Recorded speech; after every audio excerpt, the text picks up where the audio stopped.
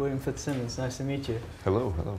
I want to start off with your trademark, the beard. I don't know what you. Oh, the beard. Yeah. Don't you ever grow tired of it? Yeah, a little bit. Yeah. I get kind of lazy and I don't think about it. So then it just, even if I shave, it just pops up again. But no, I kind of like having it. You know. Yeah. But sometimes I wish I didn't have it. Yeah. But it has become a trademark now, so you have to keep it. Yeah, a little bit. Well, I feel like whenever I've made little jokes, it shows stuff about cutting it off. People have booed very loudly, so it makes me a little afraid to take it off. Like I think everyone would leave if I did, you know. Well, when did you make the decision to start growing it in the first place? I actually, it was a family thing. All my father and my uncles and all the men in the Fitzsimmons clan, they all have beards, and so when I was a kid, we just thought it was normal, you know. You'd see your dad, and he had this nice beard, and yeah. So I grew on in college and university, first chance I could. Once I actually wasn't just two little hairs, you know. Yeah, and then I just kind of kept it. And you know, when I was working in psychology, it's very, you know, Sigmund Freud and everything. It's appropriate, so I just kept it. Are appearances important for you at all? Well, not really. No, I don't think so. I mean, I probably think about it very, very little, you know. No, I probably don't look as good as maybe I should for being in front of people playing music, but no, I'd rather sound good than look good. Yeah. In a previous interview with us about the Sparrow and the Crow, you said it was kind of embarrassing to go up to people and say you were wrong about something, because that was what the last record was about. Perhaps. Right. Do you still feel that way? Is it still hard to? It's easier now because I did it in a very open and sort of public way. I mean, it's always hard, you know, to admit something like that, but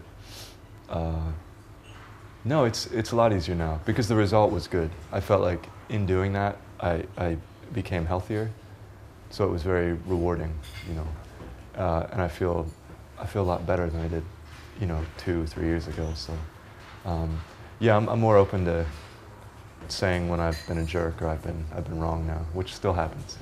But is it still hard to go back to that period when you're on stage playing those songs? I can imagine that it can be quite a tough thing. Yeah, I remember the last show I played that was not with new music yet, was with the Sparrow and the Crow record, and I felt this great, like, relief, you know.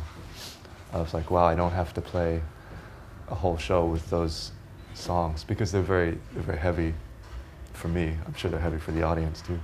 So it was kind of a relief, and yeah, I still feel heavy when I play those songs, you know, some of the older ones. But now that there's new music, it helps to balance that out. It's not as dark anymore.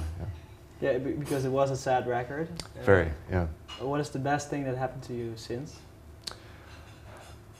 I spent time trying to deal with a lot of my sicknesses, my psychological, you know, issues that I think sort of caused the decisions I made, and I just worked on myself, you know. I tried to get healthier emotionally and mentally, and that's been the best thing, you know, because I think I genuinely feel better now than I did maybe ever, you know, because I've just sort of always, like most people, you just kind of go day to day and never really deal with all the, you know, the dark stuff that's coming after you. So, yeah, that's been it. Just working on myself. Yeah. What are those sicknesses?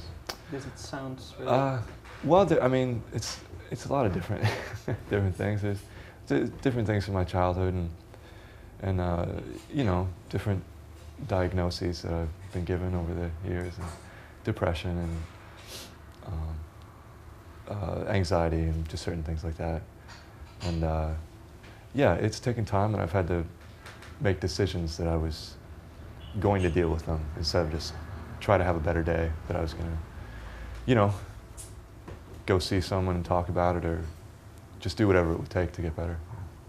Was it also about letting some things go that you had in your life? Like yeah. cutting people off, or? Well, it was letting go is a good way to put it. Yeah, that was maybe one of the biggest things. Was I had to be willing to move on, because even I wrote the record, right, Sparrow and the Crow, and I thought that once I wrote it, everything would be better. Okay, it's out of me now. It's good. And then that didn't happen, and I thought, well, I'm going to sing it now. I'll play the shows, and then it'll be very cathartic, and then I'll be done. Didn't happen.